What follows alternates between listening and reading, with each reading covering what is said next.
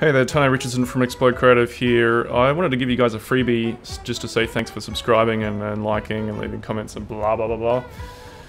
This here today is a free set of graphic styles for Illustrator, and you can use it in commercial projects, whatever you want to do. It's the custom graphic styles that I have basically culminated over several months of practicing caricatures, and I'm just giving it away so you guys can follow my videos or whatever you want to do with it. To grab that graphic style set, all you have to do is go to explodecreative.com.au/free-graphic-styles. And once you're there, there's a little download link just under the image. Click here to download that graphic styles pack. Once you've downloaded that, it'll turn up as a Illustrator file called explodecreative.caricature.ai. And to install it, all you need to do is go to your computer and navigate to wherever your Adobe Illustrator is installed, so in a program file. For you, it's probably in the C drive. For me, my Illustrator, I happen to know, is installed in the D drive. So we're going into Program Files, Adobe, Illustrator, whatever version you have. This is CC here. And once you're in that installation folder, you want to go into Presets, NUS, Graphic Styles, and just drag in that file you downloaded from my website. Once it's in there, it's time to tell Illustrator that we have a new package. So let's go back into Illustrator, head over into Window, Graphic Style Libraries, and there's the Other Library option here. We'll want to click on Other Library, and we'll want to navigate to where that file you just placed is sitting. And once we find that file, explodecreative.caricature.ai, we'll open that, and it'll turn up in your Illustrator. And that's really handy. It's a whole bunch of swatches and strokes. And also one thing to note is once you've done that, all you have to do is go to Window, Graphic Style Libraries, and it'll turn up in this list from now on. So you can go and quickly select it wherever, wherever it is. So once you've got that set up and running, let's do a little tester.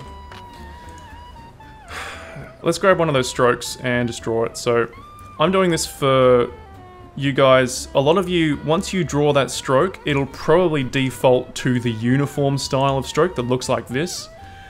Absolute rubbish.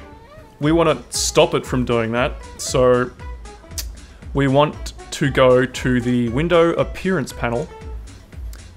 Go into the tiny little flyout menu on the top right, just a little arrow. And make sure New Art has Basic Appearance is not ticked. We don't want that ticked. And God knows why it's ticked by default when Illustrator is installed, but we don't want that ticked. And once it's unticked, thank you very much, we can grab our pencil and whatever new stroke we draw will be that, that graphic style without any problem, without defaulting to that terrible default line. So once that's settled, we can start to use our graphic styles. And one thing I want to recommend is to make your own graphic style set. This might be a good play around for you in the meantime, but I'm sure you'll probably start to notice that it's missing some colors that maybe you want, that you often use in your art. So to make your own graphic style set, all you have to do is go to Window, Graphic Styles. And once you've got that, you'll see something that looks maybe a little bit like this. We just want to select, just click the second one and hold Shift and click the last one, and then just drag all of it into the bin, because we don't want that. We want to make our own new set with stuff that we like. So with that settled, and make sure, just in case, just draw something here, and if it's got a drop shadow, just make sure you go into Appearance, find the drop shadow panel, and just delete it. So creating a new stroke is easy. Let's say we wanted to make our own graphic styles here.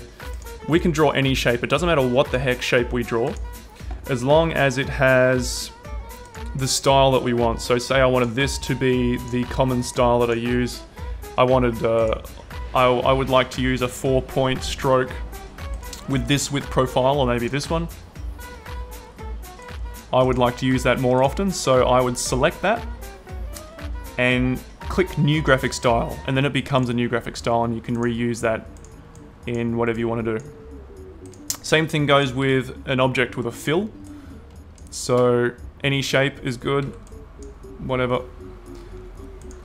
Let's say I wanted this fill to be red, and I'd like to use that red fill more often. I'll hit New Graphic Style and it becomes something that I can use more often. So once I create a shape, I can just click that graphic style and it sets to that graphic style. Same goes if you want to make a graphic style that includes both a fill and a stroke. So if, God knows why, but if you wanted a red fill and a blue stroke to be something you use more often, go ahead and select that and hit New Graphic Style and it becomes something that you can just pick out of the bag whenever you like. Graphic styles are awesome, fantastic time savers, and they also kind of give your art a bit of its own style. So make sure, if you want your art to be unique, and please do, make sure you make your own graphic style set. It's fantastic. Once you're happy with your graphic style set, what you absolutely have to do is go into the flyout menu and click Save Graphic Style Library. And this, once you save it with a name like maybe caricature or digital painting or whatever you do. Doesn't matter. Doesn't matter where you save it either. And then just save that. I'm going to hit out of there, but save it. And once you've saved it, it'll turn up in Window Graphic Style Libraries under the list from now on, so you can handily pick it from there. All right, once that's all good, you got your own graphic style set. I'm going to show you what I do with mine, my process, why I have these particular swatches, why I have these strokes. So the first thing I do is I grab that thick stroke there, and I just create a head shape. So maybe I'll just do a guy with a big chin and a little forehead. So I use this thick stroke graphic style for outlines, basically, and you know, maybe the outline of the hair. And if he has a big nose, or he or she, I use the thick stroke, but if it's quite a small nose, I'll switch down to the smaller stroke just next to it. And that's the first in the list of graphic styles. And I use this smaller stroke just to do all the smaller features of the face. And so for the pupils, I might even like to pop over here and set a black fill to it.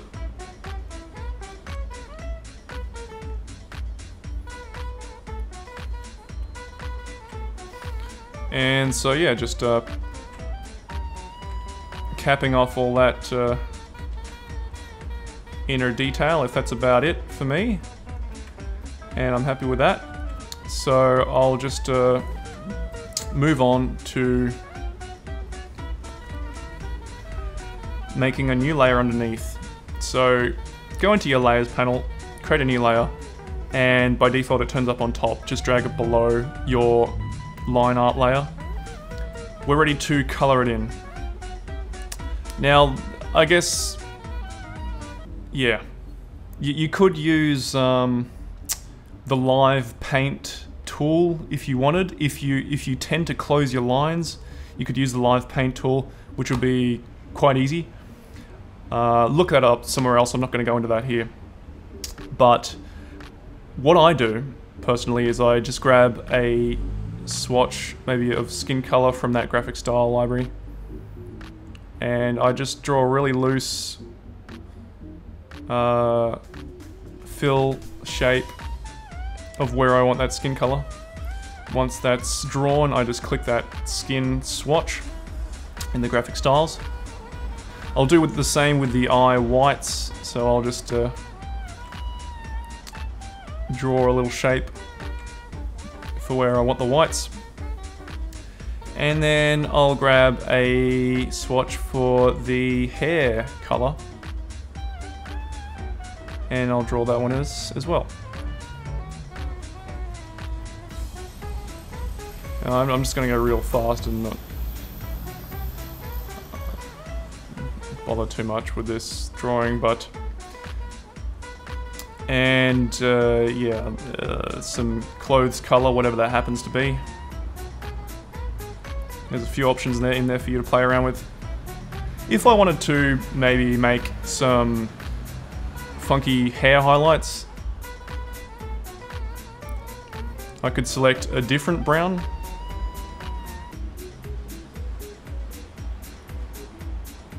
And play around with that like that.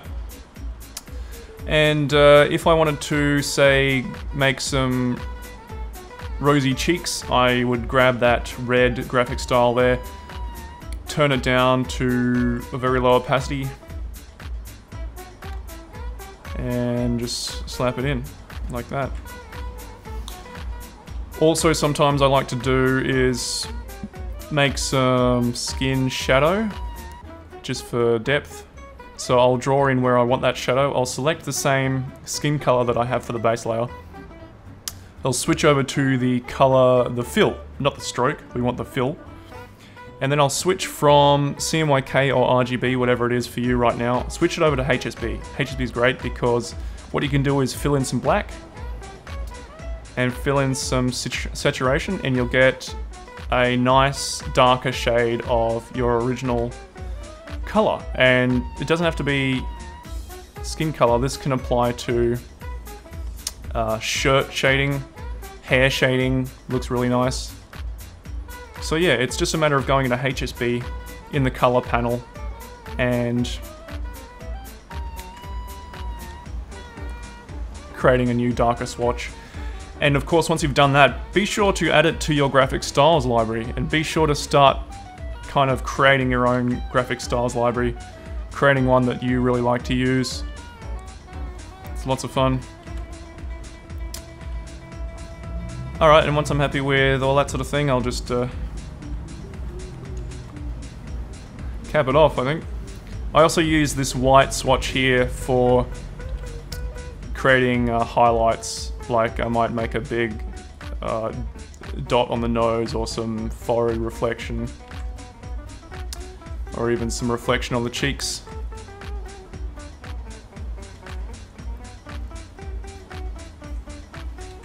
Just like that. So yeah, it's kind of like that. That's what I use all these swatches for. This area here with the browns is mostly the hair colors. You've got your rosy cheeks over here. You've got some more hair colors, I think, some clothes colors, and down the bottom is mostly the eye colors. So go ahead and muck around with that. Let me know what you think. If this helped you out, do add a comment, spread some love, subscribe to the channel. Check out facebook.com/giftcaricatures if you want some more free stuff, and check out some more good stuff over there. But yeah, just grabbing that that graphic styles library that I use. Totally easy. explodecreative.com.au/free-graphic-styles, and free to use it for whatever purpose you like. Be sure to give me a shout. Love to hear your feedback. And yeah, thanks for watching. See you later.